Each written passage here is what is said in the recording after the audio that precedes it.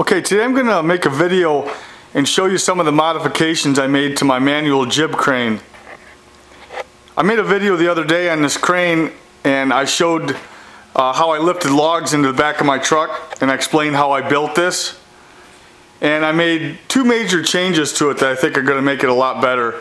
And the first is a change to this lever arm.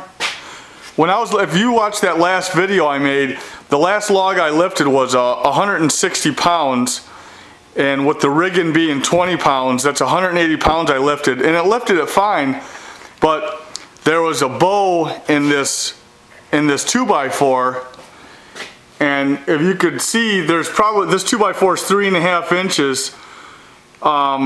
That's a 3/4 inch hole, so there's probably 2.5 inches right here of solid wood. And that's going to be the weakest point right over the pin. And as I was lifting that, I saw this 2x4, it was bowing, and I didn't like that. So what I did was I made a change to it. And the fix that I did to this, it actually works in two ways. The first, I took a piece of fur and cut it out into this shape, and I epoxied it right to the top of the 2x4, right over the two lifting holes. And that'll probably be enough alone to actually strengthen this 2x4 right over this, because if you think about it, when this is under load and the top of this 2x4 is in tension, so the fibers are wanting to pull apart, and that's how it would break. It would break right at the top there. So by adding all this material on top, you're going to resist that, and it's going to be a lot stronger. So that's one way that it helped. And then another way is I went and installed this 1/8 inch cable. What I did was I sunk a couple of eye hooks. They're 5/16, and what I did was I just countersunk and I through bolted it right through the 2x4. I did it at the forward end and the aft end right here,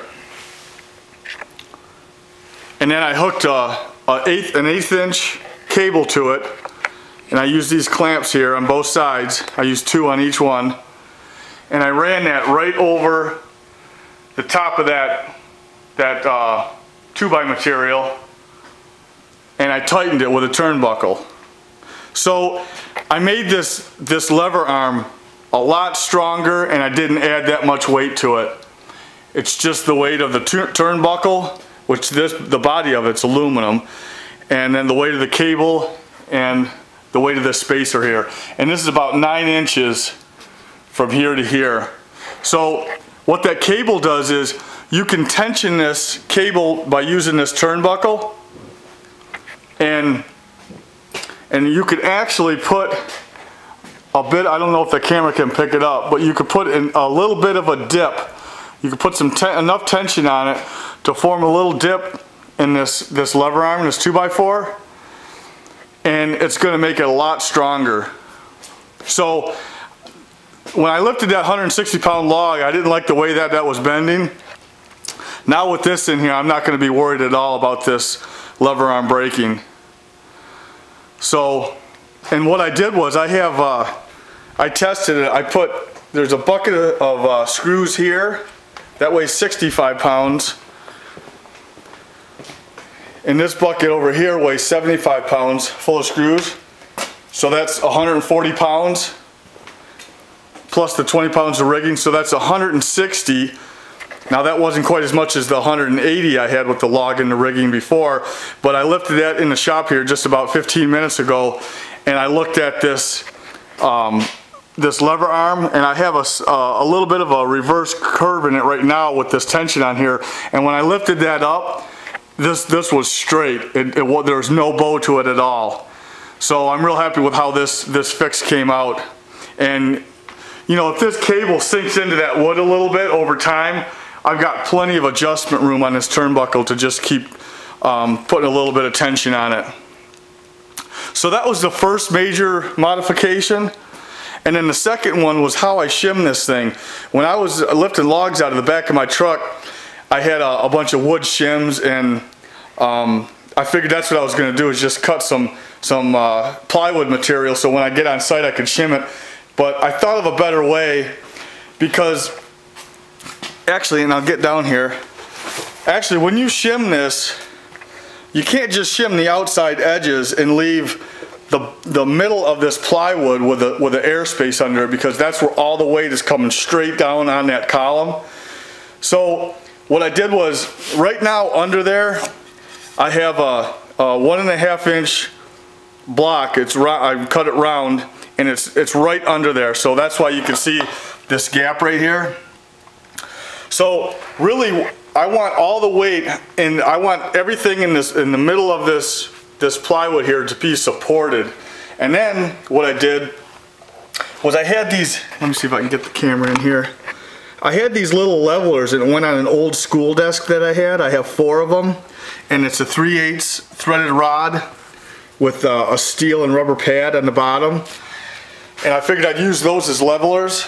So what I did was I took that a 3/8 blind nut or T-nut, and I drilled through here, and I sunk this underneath, and then I ran the leveler through there. And what I did for a little handle here is I bought 4 tension pins, and I drilled through here with an 1/8 inch drill and put these in so you could turn these just by hand. So the procedure is going to be, and I made an extra block here. I have 2 of these in case the ground is really uneven. So the procedure for leveling this basically is to put 1 or 2 blocks under the middle of it. You want to set this down first, and then you're gonna tighten these leveler pads until you make this level and the column plumb. And I know that those pads on the ground are probably going to sink right in, so I made, all I have is 4. These are 7-inch diameter pads that I could use to put under those levelers. So when I get on site, the first thing I do is put either 1 or 2 of these down, and then try to, and then level this up by putting these pads under here, and just tightening those elevator screws until I get this platform level. So that's how this thing works. This column, as I was mentioning the other day in the video, has to be plumb in order to work right. So that's the procedure on how I'm going to level that in the field, and I think it's going to work real good. So I've got the 80-pound log up here again, and I wanted to show you one more thing on this. I don't know if I was clear the other day when I was telling you about how all the forces always come straight down on this column when it's plumb and when the base is leveled. But I just wanted to show you something. I've got a bucket of water here with just the right amount of water in it. I already balanced it out, and I want to show you. I'm going to put it on the other end of here, on the pull end of it. I'm going to lift this up, get it off the table.